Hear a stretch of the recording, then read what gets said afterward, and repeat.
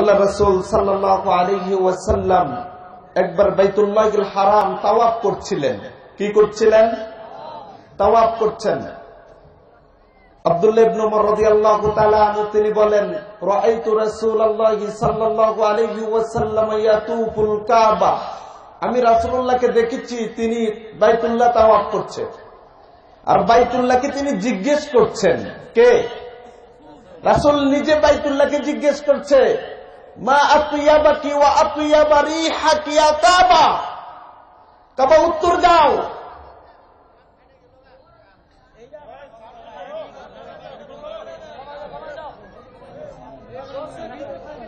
কাবা উত্তর দাও।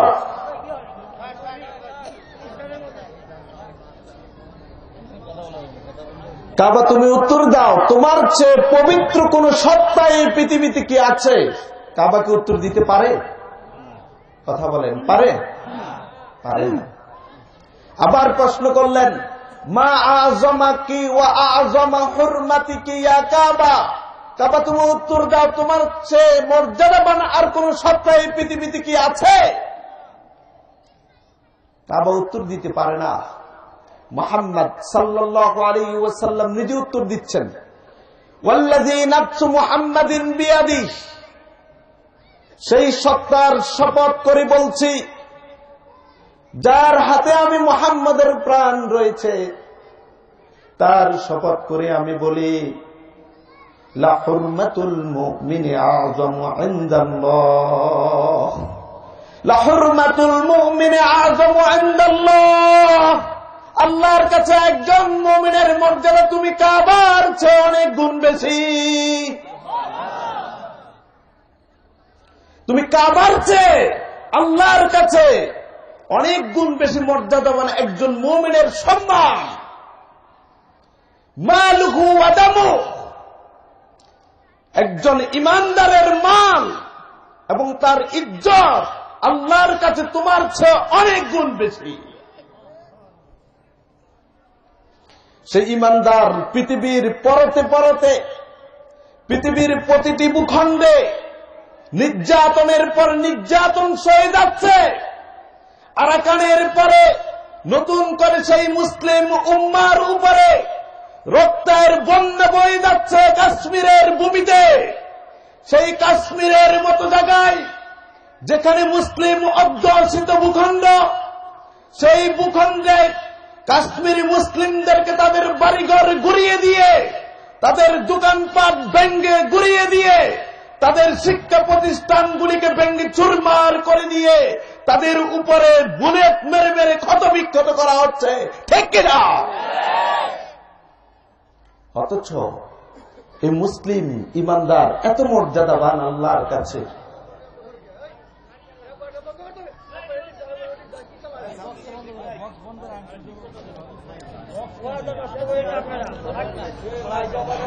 এত মর্যাদাবান ইমানদার। কাশ্মীরি যুবক জানে না সে ঘর থেকে বের হওয়ার পরে তার মায়ের বুকে আবার ফিরে যেতে পারবে কিনা। ওই পুরুষ জানে না তার সন্তানের কাছে আবার ফিরে যেতে পারবে কিনা। ওই কাশ্মীরের ভূখণ্ডের মানুষজন তারা তো আমাদের মতো একজন মুসলিম, একদল মধ্যে মুজাহিদ মুসলিম। সেই মুসলিমদের উপরে নতুন করে নির্যাতনের খড়গ নেমে এসেছে। সেজন্য মুসলিম জাতিকে সুচ্চার হয়ে তাকবীর ধ্বনি দিয়ে এই কথা সাক্ষ্য বহন করতে হবে যে মুসলিমরা হারিয়ে যায়নি। ঠিক কিনা?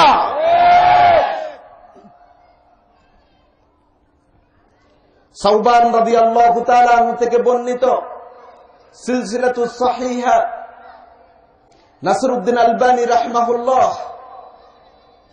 তিনি তার এই গ্রন্থের 958 নম্বর হাদিসে বর্ণনা করেছেন,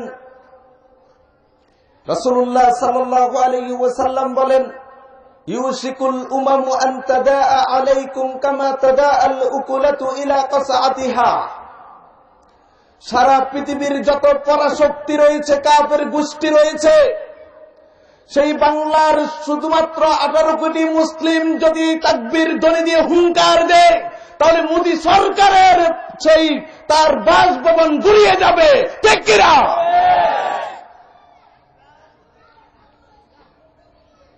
রাসূলুল্লাহ সাল্লাল্লাহু আলাইহি ওয়াসাল্লাম বলেছে, ইউসিকুল উমামু আন তাদাআ আলাইকুম কামা তাদাআল উকুলাতু ইলা কাসআতিহা। হে আমার সাহাবারা, একটা সময় আসবে মুসলিম জাতির উপরে, যে সময় সারা পৃথিবীর ইহুদি, খ্রিস্টান, হিন্দু, বৌদ্ধ, যত পরাশক্তি রয়েছে, কুফফার গোষ্ঠী রয়েছে, সবাই মিলে ঐক্যবদ্ধ হয়ে মুসলিমদের উপরে ঝাঁপিয়ে পড়বে। কখন বলেছিলেন এ কথা? আজ থেকে প্রায় 1400 বছর আগে। সেই কথা মনে হয় তিনি আজকের এই সময়কে দেখে দেখে বলেছেন। আজ থেকে 2 বছর আগে আরাকানের ভূমিতে যেভাবে নাফ নদীর পানিকে রক্তাক্ত করা হয়েছিল, অনুরূপভাবে আবার তারা মাথাচাড়ি দিয়ে উঠেছে। সেই অপশক্তি কাশ্মীরের ভূমিতে আবার রক্তের স্রোত বয়ে চলছে, ঠিক কিনা? রাসূলুল্লাহ সাল্লাল্লাহু আলাইহি ওয়াসাল্লামের একথা শুনে তিনি বললেন, সারা পৃথিবীর সব পরাশক্তি মুসলিমদের উপরে ঝাঁপিয়ে পড়বে।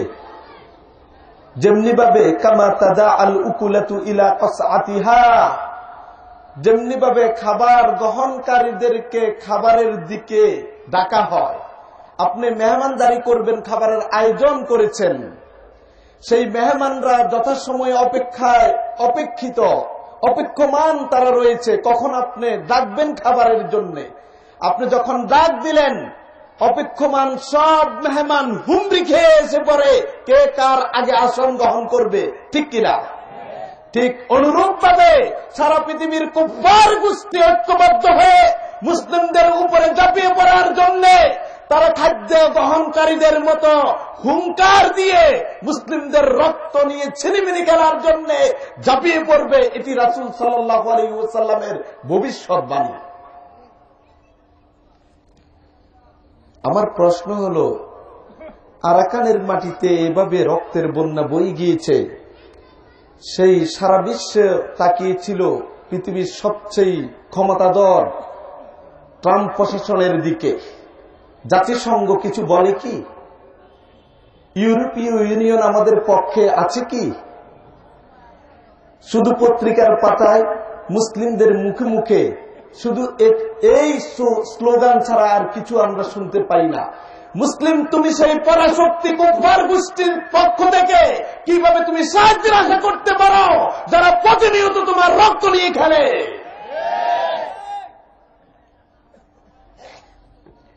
এই সংবাদ শুনে রাসূল সাল্লাল্লাহু আলাইহি ওয়াসাল্লামের সাহাবীদের উপস্থিত একজন বলে উঠল, ইয়া রাসূলুল্লাহ, মিন কিল্লাতিন নাহনু ইয়াউমাইযিন ইয়া রাসূলুল্লাহ। যেদিন কাফিররা আমাদের উপরে ঝাঁপিয়ে পড়বে, ওই দিন কি আমাদের সংখ্যা কম হবে? রাসূল সাল্লাল্লাহু আলাইহি ওয়াসাল্লাম বললেন, বাল আনতুম ইয়াউমাইযিন কাসীর। কোশ্চিন কালেও না, কখনো নয়। যেদিন কাফিররা ঐক্যবদ্ধ হয়ে তোমাদের উপরে ঝাঁপিয়ে পড়বে, আজকের তুলনায় অনেক গুণ বেশি তোমরা থাকবা। আজকে সংখ্যায় কত? প্রায় 250 কোটি, ঠিক কিনা? কত মুসলিমের সংখ্যা? কত? প্রায় 250 কোটি।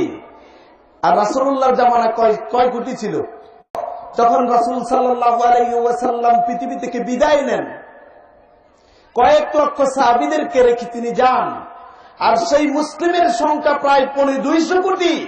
শেষ সময়ে মুসলিমদের হুঙ্কারে রোম পারস্য সুপার পাওয়ারের মস্ত তছনছ হয়ে গিয়েছে, তারা ভয়ে ত্রস্ত হয়ে পড়েছিল। অথচ সেই মুসলিমের সংখ্যা দিন দিন বৃদ্ধি পাওয়ার পরেও আজকে তাদেরকে অমুসলিমরা ভয় পায় না, ঠিক কিনা? কারণ কি? রাসূল সাল্লাল্লাহু আলাইহি ওয়াসাল্লাম বললেন, তোমাদের সংখ্যা অনেক হবে, কিন্তু ওয়ালাকিন্নাকুম গুসাউন কাগুসাইস সাইল, সংখ্যায় বেশি হবা কিন্তু সমুদ্রের ওই ফেনার মতো মূল্যহীন হয়ে যাবা। তোমাদেরকে দেখে কাফেরদের হৃদয়ে কোনো ভয় জন্ম নিবে না, তোমাদেরকে কোচার প্রচার মূল্য দিবে না, কারণ তোমরা তো কাফেরদের পা চাটা গোলাম। ওই মুসলিম, তোমরা কাফেরদের পা চাটা গোলাম। তুমি মুসলিমের সন্তান হওয়ার পরে আমেরিকার তুমি সিটিজেনের আশা করো কিভাবে? ওই লাল কুত্তা চামড়ার তাদের দূতাবাসে তোমাকে দেখা যায় কেন? তোমার মতো মুসলিমকে 4 পয়সার মূল্য তারা দেয় না, ঠিক কিনা? ওয়ালাকিন্নাকুম গুসাউন কাগুসাইস সাইল, সংখ্যায় তোমরা অনেক হবা কিন্তু মূল্যহীন হয়ে যাবা। সমুদ্রের ফেনার মতো, যেমনি তার কোনো মূল্য নাই, মুসলিমদের এত বেশি হওয়ার পরেও কাফেরদের কাছে তাদের কোনো মূল্য নাই। যুবককে জিজ্ঞেস করেন তোমার জীবনের সফলতা কি? যুবক এক বাক্যে আপনাকে বলবে যদি ইউরোপের একটা সিটিজেনশিপ পেয়ে যেতাম, ঠিক কিনা? যুবক তোমার কলিজায় লাথি মারো, তোমার এই প্রত্যাশায় তুমি আঘাত করো। তুমি একটা ইউরোপের মতো পশ্চিমা রাষ্ট্রে গিয়ে তাদের 5টা গোলাম, তাদের ঘরের জারুদার হতে চাও, তোমার চেয়ে বেহায়া আর কেউ হতে পারে না। মার খাবা না, কে খাবে? কাশ্মীর, আরাকান, বাকি কি বাংলাদেশ আছে?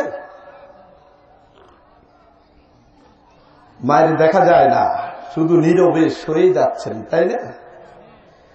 নীরবে নির্জনে চোখের পানি আসে, বলতে পারছেন না কাউকে। বলবেন কি? কি হয়েছে? কিও বলা যাবে না। কেন করলেন আমাকে, ধরলেন কেন? কেন বলা যাবে না, ঠিক কিনা? বসে আছো কেন তুমি? রাসূলুল্লাহ সাল্লাল্লাহু আলাইহি ওয়াসাল্লাম বললেন কারণ কি? মূল্যহীন কেন হবা? তিনি বললেন লায়ানজিআন্নাল্লাহু মিন সুদুরি আদুবিকুমুল মাহাবাতা মিনকুম, আল্লাহ সুবহানাহু ওয়া তাআলা তোমাদের অন্তর, লায়ানজিআন্নাল্লাহু মিন সুদুরি আদুবিকুমুল মাহাবাতা মিনকুম, তোমাদের শত্রুদের অন্তর থেকে তোমাদেরকে যে পরিমাণ ভয় করার কথা সে ভয়কে তিনি উঠিয়ে নিয়েছেন। এখন আর ভয় করে না। কাফের গোষ্ঠী এখন আর মুসলিমদেরকে ভয় করে না, সে ভয় অন্তর থেকে উঠিয়ে নিলেন কে? আল্লাহ। তাহলে আল্লাহ তো জুলুম করছে, তাই না? আল্লাহ কি জুলুম করেছেন? ওমা আনা বিযাল্লাম, আমি কোন জুলুমকারী নই। তাহলে কেন উঠিয়ে নিলেন? যে সময় কাফেররা ভয়ে কম্পমান থাকতো, সে কাফের ভয় করে না কেন? এরপরে কি করে? ওয়ালা ইয়াকযিবান্না ফি কুলুবিকুমুল ওয়াহান, কাফেরদের অন্তর থেকে ভয় উঠিয়ে নিলেন আর তোমাদের অন্তরে ওহান নামক মরণ ব্যাধি ঢেলে দিলেন। আমাদের অন্তরে কি? ওহান, ওহান নামক ক্যান্সার।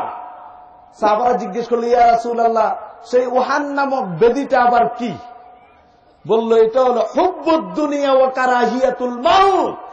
এই রোগের হলো দুনিয়ার প্রতি ভালোবাসা এবং শাহাদাতের মৃত্যুকে অপছন্দ করা। এই দুটি রোগ তোমাদেরকে পেয়ে বসেছে, এজন্য শত্রুরা তোমাকে ভয় করে না, ঠিক কিনা?